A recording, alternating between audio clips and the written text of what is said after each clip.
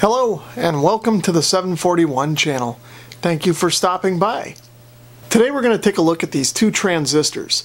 These transistors came out of a power supply that I recently fixed for a friend of mine. So what ended up happening was that this set of transistors that was in the power supply, this original set, had failed. So I replaced them with a set here that my friend got from eBay, and transistors failed within 5 minutes with hardly any load on the power supply. So I want to see what's inside. This one over here with the more silver face was what I'll call the original transistor. This one here is the one that my friend purchased as a replacement for this one, and he got this one on eBay. So what we're going to do is we're going to cut these open. I'm going to just cut the top of the case off of each one and look inside and see if they're similar or not. The first thing I'm going to do is cut the leads off flush with the bottom, just so that these things sit on the table kind of flat. Next up, I'm going to use this Dremel tool with a cutoff wheel, and I'm going to try and just barely take the top off of this thing so we can see inside. So I know that this part of it here is really just a cover that's sort of attached to the base. I don't know if that's friction welded on there, how that's attached, but I have a feeling that if I try and pop that off of there, I'm going to destroy whatever's inside.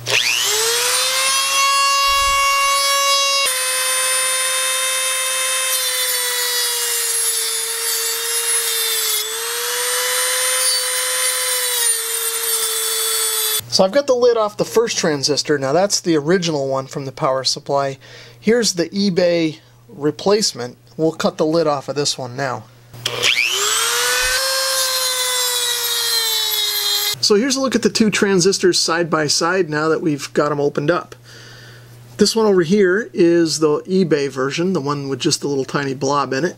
And this one over here is the original that came out of the power supply. Now the way these are oriented on the desk here, this pin on the right is the emitter, this is the base, and of course the case would be the collector. Now you can see on the eBay one, the actual transistor material is just hidden under this little blob of material, probably some kind of epoxy, and you can see just the thin little wires connecting the base and the emitter to their respective terminals. And then there's nothing else going on here. This stuff is just mounted directly to the base plate of the transistor itself.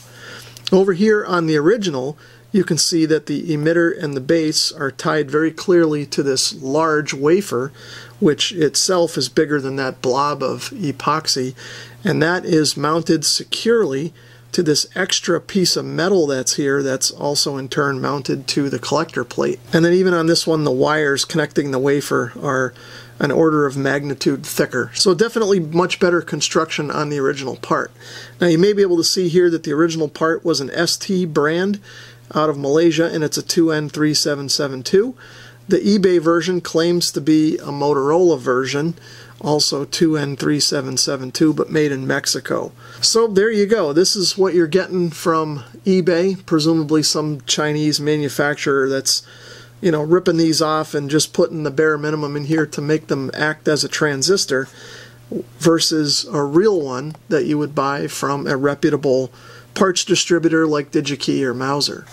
So the moral of the story here is, if you're buying replacement electronic parts like this, try and get your parts from a reputable place like Mouser or DigiKey instead of a place like eBay or maybe even Amazon, because you just don't know what you're going to get.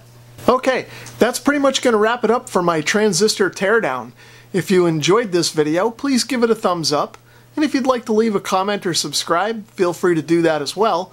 And if you'd like to support my channel in another way, please consider visiting my Amazon store, which you'll find linked in the description below. Thanks for watching.